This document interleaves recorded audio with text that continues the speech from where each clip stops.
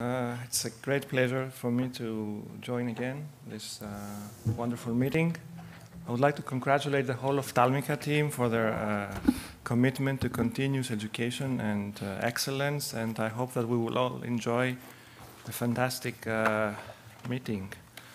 So I have the privilege to kick off the session, and I'm starting with a talk highlighting structural, functional, and investigational aspects of the cornea. So I will remind you that the corneal tissue is an avascular transparent tissue with a thickness of 540, 550 microns plus minus standard deviation and a refractive power of 43 diopters, being the most important optical medium of the eye together with the lens.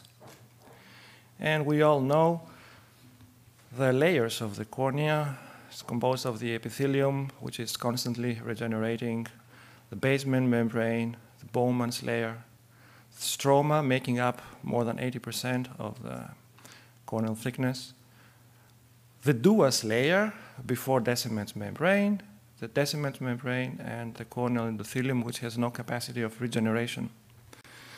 Now, the corneal innervation is supplied by the nasociliary branch of the ophthalmic division of the trigeminal nerve and provided by thousands of branches of the subepithelial nerve plexus and the subbasal nerve plexus, which is depicted in this picture and is very relevant clinically for refractive surgery, as I will point out later. Now, the functions of the cornea. We all know that cornea is, as I mentioned before, a major optical medium for the eye, physical barrier inhibiting entry of bacteria, supports the regeneration of epithelium by the limbal stem cells, provides structural support and transparency with the extracellular matrix of the stroma, and is inducing also, it's responsible for the keratocyte cell differentiation, which is contributing to the corneal transparency and the immune regulation of the tissue. Now, the endothelium has the function of preserving the clarity of the stroma by dehydrating the stroma, has this pump, this well-known pump function, and the endothelial cells, which cannot regenerate, but they have some migration capacity. So cornea is devoid of vascular and lymphatic tissue, vessels, and this is well defined as the immunological privilege of the cornea. So there is an inherent resistance of cornea to inflammation, and it's something that is very useful and a big advantage for corneal surgeons in terms of corneal transplantation and survival of the corneal graft. What has been new in the field since last time we all met up? We actually experienced the emergence of a new era, and in the cornea field there's been a major breakthrough within the last 10 years maybe, with major highlights of the corneal tissue, particularly in the domain of corneal tissue engineering and gene therapy over the last 5 years maybe. So last year, the Newcastle team, a research team, has bioprinted the first 3D corneal stroma equivalent by using bioink composed of collagen tissue, a mixture actually of collagens and cells, keratocyte cells and fibroblasts. And another major breakthrough was the first genetic approach for the treatment of Fuchs dystrophy. We all know that Fuchs dystrophy was until now, or has been treated so far by corneal endothelial transplantation, DSEK and DMEK. Now, we know that there is a triple nucleotide in the TCF4 gene on chromosome 18, and the expansion of this CTG nucleotide is actually associated not only with the occurrence of the disease, but also with the progression of the disease to end-stage Fuchs dystrophy. So there's been major research in two directions. One major approach is to try to gene edit this triple nucleotide by using sophisticated techniques such as CRISPR. And by doing that, we can just excise this triple expansion and therefore reduce the induced toxicity of the TCF4 gene. The other approach is what this group, Hugh et al., have showed actually in the lab, not in patients. They try to use antisense treatment, antisense oligonucleotides, targeting this repeat expansion of the gene. And this is something that is more difficult to achieve, but also very promising because you actually rescue the haploinsufficiency of the TCF4 gene, and you have a greater effect, not only in trying to treat the disease, but also prevent the occurrence of the disease. So, the last major breakthrough last year was the first artificial cornea made by Nishida and his group in Japan and transplanted to a Japanese female woman. This artificial cornea was all made of induced pluripotent stem cells. So they just used stem cells, stem cell lines, to create all different cell lines of normal human cornea. And they have permission to transplant this cornea to a female patient. It has been done, I think, early September this year. And 1 month afterwards, they announced that the results were very, very good. The cornea still remained clear. So to sum up, this is a direction that we're moving to. We're trying to create artificial tissue and engineer the tissue, the corneal tissue, and not only deal with corneal disease, which is clinically evident, but try to prevent it by gene therapy, gene editing. Now, coming to the investigation of the cornea, the basis of any corneal examination is, of course, the slit lamp examination, providing an overview of corneal endothelium, such as here, where you can see the Gute in Fuchs dystrophy, but also in corneal epithelium.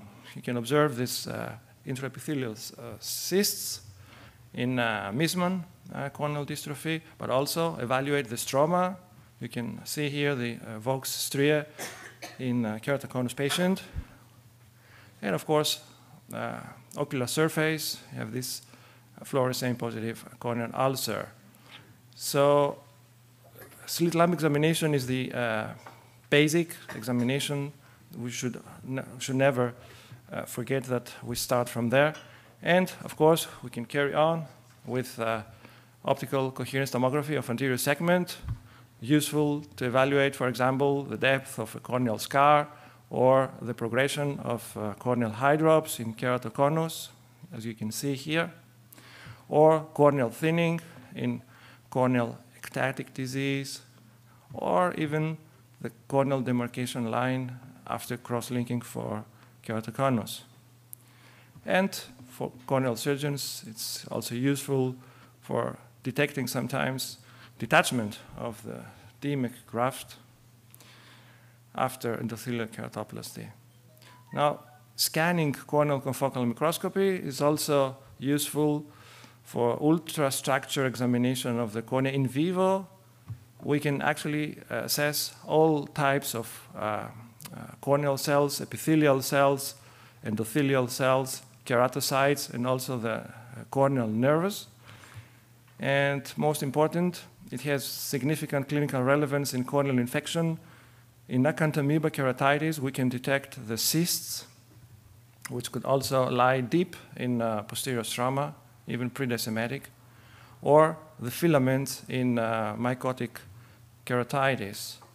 We can quantify the corneal innervation also in corneal disease such as diabetic corneal neuropathy, where we have decrease of the corneal innervation, or after herpes infection. And of course, measure the endothelial cell density.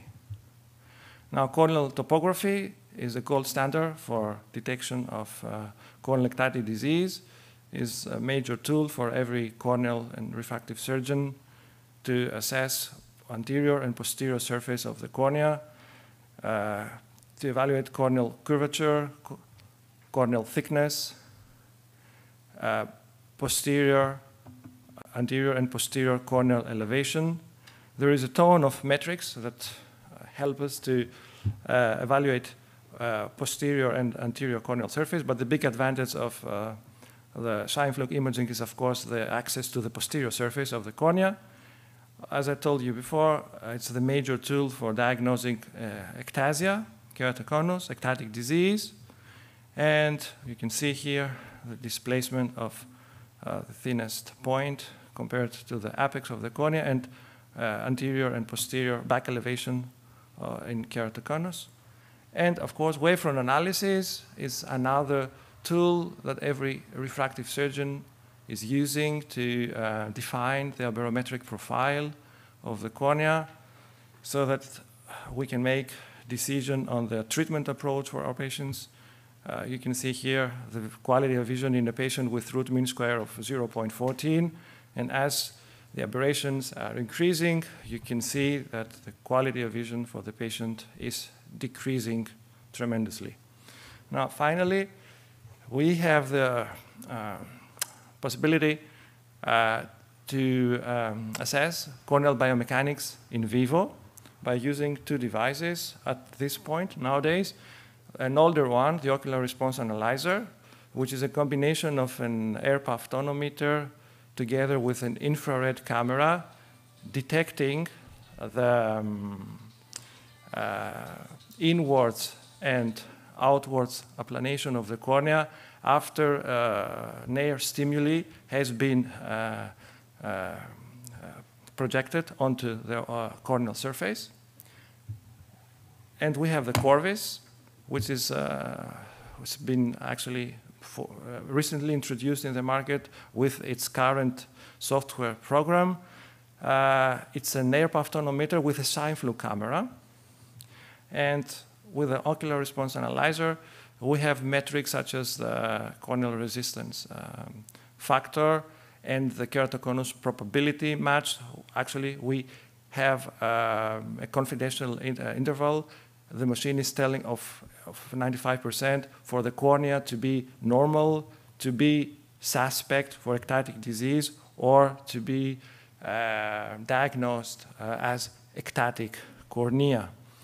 And with Corvis, we have a huge number of data information that we get by the machine, and they all are integrated in a metric, in an index, the Corvis biomechanical index, telling us actually if the cornea is behaving as a normal cornea or as an ectatic cornea. And it's very useful as an adjunct diagnostic tool in cases where we have corneas lying somewhere in a gray zone between normal and ectatic, so before planning any refractive procedure. To sum up, slit lamp microscopy should never be neglected because it's the basis for corneal assessment. Anterior segment OCT is useful preoperatively for planning corneal refractive procedures, but also for post-op assessment and evaluation of our patients. Confocal microscopy has more research implications in the cornea field, but has clinical relevance in assessing corneal infection, particularly acanthamoeba keratitis and mycotic keratitis. Scheimpflug imaging is the basic tool for corneal refractive surgery, and evaluation of the corneal biomechanics by Aura or Corvis is also an emerging technology that could be useful for increasing the safety profile of our patients and providing better results in our refractive procedures. Now, as Secretary of the EVER Cornea section, I would like to invite you all to our EVER Congress, which will be held in beautiful city of Nice in France, middle of October. We have a very strong program with interesting symposia. The Greek presence is also very strong, and I'll be happy to welcome many colleagues from Greece. And I thank you for your attention for my first talk.